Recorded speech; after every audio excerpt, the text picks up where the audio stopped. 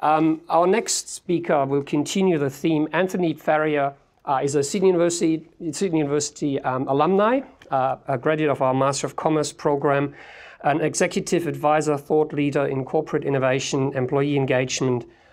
He talks about how many of the innovation programs in organizations often fail, are on the wrong track, and what can be done to instill some sense into and some real innovation into these programs. Anthony, please. Hey, everyone. Great. Okay, well, thank you, everyone, for having me today. Like I mentioned, my name's Anthony Ferrier. I'm a New York City-based consultant, executive, and thought leader within the innovation space. I've got about 15 minutes with you, so I'm going to be moving pretty quickly. And I'll just run through some slides and talk to you about what I believe is happening in the innovation space. Is corporate innovation has been around as a competency for probably the last 10 to 12 years. It really came out of the growth within the GFC crisis that took place, right?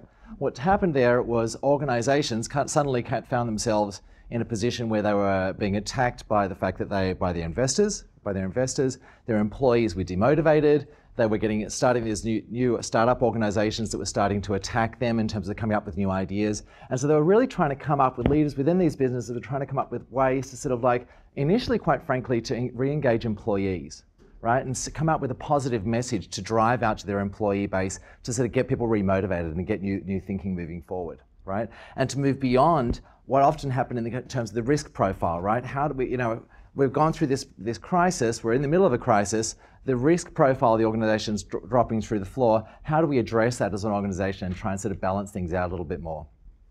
What's happened since that time for the last 10 years is we've matured and grown as a competency and are creating more value, but I believe that there's still some problems, and I actually believe we're getting to another crisis point within the innovation community just because of some of the practices we're doing. So what I'm going to be doing today is talking a little bit about what I believe is happening within the space and some steps that we can all take to sort of create more impactful and impressive and profitable innovation programs for our organizations. Okay. So let's just talk about some of the positives of the innovation space at the moment. I think some things is where the C-suite within a mature, and when I'm talking about innovation programs, I'm generally talking about mature, established organizations, right? And so within that kind of space, what's happening is leadership within that space is kind of recognizing now that they have to innovate, right? And that's been the case for some time. But what's happening is there's been a push towards more radical disruption, right? And so these leaders, when they've been looking in the past, they've been kind of sort of thinking, well, we've got to innovate and we've got to talk about it, and we'll put it in our annual report, like Pete Williams mentioned. But what happens now, they've actually recognizing they've got to actually do this a little bit more. And what they're recognizing is they've got to push a little bit more towards disruptive innovation, right? Because what they're saying is there's new competitors being established in every single industry sector and in every industry vertical that are driving change and are creating a momentum and a need for disruption by communities of users and consumers, because they're kind of saying, we want to be disrupted. We want new products that are coming out that are going to change the marketplace, and going to change the way we interact with you as a company, right? And so these established companies are recognizing that, and their leaders are recognizing that as well. Employees are demanding innovation, and it's employees and consumers, like I mentioned, right? Especially with the millennial workforce, in the US at least, they are now the largest block of employees as a demographic group, right? So they're the ones that are kind of saying, they don't want to work for mature and established organizations. They want to work for the new kind of funky, interesting companies, right? And so they're pushing these mature, established businesses to come up with more innovative kind of thinking, right? Both as employees, but also as consumers. There's an increasing acceptance of the innovation profession. Up till about 3 or 4 years ago, innovation was often given to people as a reward and recognition for good service in another function and role, right? You've done a great job. There's this new innovation thing we're setting up. We'll put you on it and give it a go and see how it works for the first year or two, right? And what you're seeing is that kind of like is dying away. And what's this recognition that innovation is actually a competency that is actually something we all do. You're seeing kind of groups turn up around in Europe and the US and somewhat in Australia, where they're kind of doing accreditation for innovation kind of roles. You're seeing a lot of the universities come out with that now. And so you're seeing more of this kind of acceptance of that. And that's coming through in terms of practical application as well. So Whirlpool in the US about 9 months ago had a group that was, they're very well known as an innovation kind of company, but they recently got rid of their innovation program and their teams because they recognized that they were they've given these people this role as a reward, right? And they replace them all with innovation professionals, and they're getting more success being driven for them as a group from that change. The competency continues to mature and develop. Some of the, we've all been doing this for a number of years now, so you're seeing a lot more, people are learning from their mistakes and moving beyond that. And there's this digital transformation alignment that's taking much more active place. And I'm seeing much more of that in Australia than I see in Europe and the US, right? So I think Australia is actually a leader in that. Pretty much every innovation program I work with in Australia is focused on connecting between digital and innovation. So that's some positives. I tend to see myself as a positive person, but let's look at some negatives, right? Some opportunities and challenges that could be improved. So now an example of that is that the C-suite have a very much, I believe, a disconnect in terms of what they expected to happen for innovation programs and what is actually happening. And that's creating a sense of frustration, especially over time, because what's happening is they've been investing in innovation programs at this point now for a number of years. So their investments are kind of ramping up and sort of like growing over time, but what's happening is they're not actually seeing the suggested successes that were going to take place, right? What's also happening as well is innovation leaders are often presenting their thinking in ways that don't necessarily align with the needs and goals of the corporate leadership and business unit leadership. And so that's creating a disconnect with the innovation groups, right? And what's happening is innovation kind of people are talking in a certain language where the business unit people are talking in a different language. And that disconnect's creating tension within the space. What's also happening is there's a lack of financial impact. And Pete talked about before about, avoiding the stage gate kind of model, and I totally agree with that. But what happens, and this is within the language kind of context as well, innovation leaders are often using soft metrics as a sign of success. So they might talk about the fact that they've put on a certain amount of programs. So many ideas were generated out of it. So many people attended. It got rated in a certain way. All these metrics, which we might look at and think, well, that's great, we're doing a great job. And we're talking about building a culture of innovation, and that's what we're working towards, and that's all good. But the leadership of the business is often looking to financial impact, right? Or a differentiator in the marketplace. And what's happening is we're not presenting that to them. We're not saying, here is how we're creating a financial impact to the organization. I was recently meeting with a leader of innovation program at one of the major 4 banks in Australia, and they were only just starting to get their head around the fact that they had to create financial impact. And they talked about the fact this program had been in place for years, and they were like, well, we're just starting to sort of talk about, the financial impact of some of the ideas we've been generating, or the fact that they've been kind of like working with clients around this and trying to sort of start to track that. That is a fundamental mistake. And what actually happened, by the way, is that group were actually kind of disbanded 3 or 4 months after I spoke to them, right? And I believe a fundamental reason for this, because there just was that disconnect, right? They weren't talking about the financial impact. And then what's also happening is, we're in an environment now where, a competitive environment where the world is shifting and changing, and companies are sort of like moving and leadership is changing every sort of 9 to 12 months. And what's happening is there is a position where the innovation kind of function, the innovation and attention is moving on. And we're in a very difficult position where there are new initiatives that are coming out that are taking over the attention of leadership, and innovation is kind of being left in the dust because they haven't adapted enough to sort of be successful. So why don't I talk about some steps, now that I've given a bit of an overview, I'll talk quickly about some steps that I believe you can take to continue to create success for your innovation program going forward. I believe, I've been in the innovation space now for about 10 years. I come from a marketing and corporate strategy background. And I believe what's happening is when I talk to innovation people within the marketplace, a lot of us are doers, right? We want to do an activity. We want to drive success. Success is driving an activity, right? Let's do a hackathon. Let's create an innovation challenge. Let's, do a training program, on and on, right? But what happens is, by doing that, what we're doing is positioning ourselves as not being strategic, right? And so what happens is we have to have a very robust innovation strategy framework for ourselves, but also what has to happen is that innovation strategy has to be tied into the overall strategy of corporate and coming down to the business unit sort of strategies as well, right?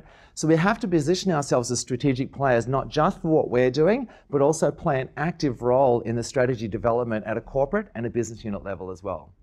And that changes the perception of us as leaders within the organization. Because at that point, what we're doing is aligning ourselves with what the business unit, what our internal clients are talking about. right? They're not focused so much on the actions. What they want to do is make sure that they're aligned with what we're doing and that we're helping address the corporate, the strategic issue that they're trying to deal with. And by us playing a role within that kind of process, we can position ourselves much more strongly for success. To the point that was made by Peter, you know, and like I mentioned earlier, a lot of the time there's a lot of talk about us as a company being disruptive, right? We're going to disrupt the marketplace by this. We're going to be create these new products that are going to disrupt the world and blah, blah, blah, and all this kind of stuff. But what the reality is on the ground, the organizations aren't often set up for disruption. What they're set up for is incremental improvements. And that's a legacy and a history of the organization being driven by some of the initial, the lecturer who was talking initially was talking about, you know, the Clay Christensen model of disruption. You know, these companies are set up, organizations we work for are set up for incremental improvements and efficiency drivers, right? And so they talk about disruption, but they don't really want it a lot of the time. That is starting to change, however, right? Because every industry sector, like I mentioned, is being attacked by startups that are driving disruption. And so what happens is you have to, as a leader, you have to navigate a fine line of being able to sort of drive and push a disruptive agenda as part of a broader pipeline, which includes some incremental improvements. But you have to manage for that disruption effectively and be ready for it and drive that forward. Because what will happen, you'll see, as you know, we get pushed towards doing incremental improvements a lot of the time. We have to maintain that drive towards disruption. We can't push it too much because that'll sort of start annoying people and they'll get cranky with us and they'll undermine us. But you have to have a fine line to sort of pushing that forward instead of being the person that kind of owns that. You need to have transparency. A lot of innovation programs over the last kind of like 4 years or so, up till about 3 or 4 years ago, innovation was driven out a message of the dark arts. We're the innovation people. We own this kind of role, right? New idea development, that's something we do. You, everyone else, don't do it. You can give us an idea and we'll develop it for you, but we're in an ivory kind of tower and we'll own it. That is a fundamentally flawed problem and approach. And you're seeing a lot less of that, right? Which is good. And what you're seeing is more broad scalability for innovation thinking. Training people at a broad level around how to be innovative, how to come up with new ideas, how to access channels. If you come up with an idea, how do you position that idea effectively so it can be reviewed and approved and move forward in a way, and not necessarily doing a business plan like Pete mentioned, but have ways it's very easy to get an idea to move forward within the context of the organization and can be positioned in a way that addresses the needs of the business and doing that at scale so that everyone has that responsibility. Financial results. I talked about this earlier. You can't be focusing on the soft metrics. And this is part of the crisis of innovation I see at the moment. Innovation is being perceived as soft and fluffy these days. You need to be able to go out there and talk about the financial impact you're going to be driving to the organization. There are different ways you can do that. You can use examples of like net present value, for example. But you have to come up to a financial impact at some point. You generally, if you're starting an innovation program, you've got 12 to 18 months to use those soft metrics, but pretty soon after that, you need to come up with some financial metrics or you're going to be out. And a lot of the change you see, when I talk to innovation leaders within the space in Australia, you're seeing people that are generally in their tenure for 12 to 18 months and then they move on to something else, right? You don't see a lot of longevity in our space, and I believe this financial sort of impact is part of that reason. In the States and in Europe, you see more of that. Sorry, more longevity, right? And often because they're driving towards a financial impact agenda right from the very first days they started their role. I talked before about how we're in this environment where there's constant change within leadership, not just within innovation program leadership, but within corporate and business unit leadership. That is being driven by this constant disruption that's taking place across every industry sector. Like I mentioned, leadership's attention as a result is constantly shifting and changing. Leadership are changing. Every time a new leader comes in, they've got a new initiative they want to drive. What's very important is for innovation leaders is to position themselves in a way that they can support new initiatives when they get released into the business, right? And so you need to sort of like, if there's a new initiative about growing our business into China, how can an innovation program support that, right? You don't want to be creating new work, you want to be supporting the strategic goals of the business and the new initiatives. Position yourself as a way to align yourself up with those initiatives. You've got the channels in place, you've got the resources in place, you've got the skills and knowledge. Utilize that towards the new initiatives as they kind of pop up within the organization. We need to speak the language of business. Often we get dinged because we talk in language that doesn't replicate what the business unit and the corporate leadership are talking about. And that's a very, very easy way for us to be discounted as, once again, soft and fluffy. We need to be able to be in a position where we can talk the language that these leaders are talking about. And finally, what I see in Australia is very much a drive across every single problem that takes place is, let's use design thinking, or human-centered design. Let's throw that at this problem because that's what we do, right? I see that as much overused in Australia as compared to Europe and US. In the US, design thinking is a relatively small part of the methodology skill set that the innovation teams use these days. Where in Australia, it seems to be dominant across everything. The problem with design thinking is great, right? Understanding what your customers' needs are, developing in a very process-oriented kind of approach, new thinking and new ideas, and making sure that they kind of work and sort of respond to client needs effectively, absolutely makes sense. But there are very few companies that have the stomach to manage these things effectively and properly, and for design thinking to be done properly. And design thinking does actually need to be done properly. Half-assing it doesn't really work, unfortunately. And so what I'd encourage you to do is think about what are other methodologies that replicate a speedier, quicker, cheaper approach to developing new thinking that is being used in other parts of the business. So an example of that is like Lean, for example, which is used across technology companies, very quick and sort of like, fast way to sort of test and sort of like prototype products. Doesn't need design thinking. You don't actually need to know what a customer's needs are at that point because you can just A/B test things, right?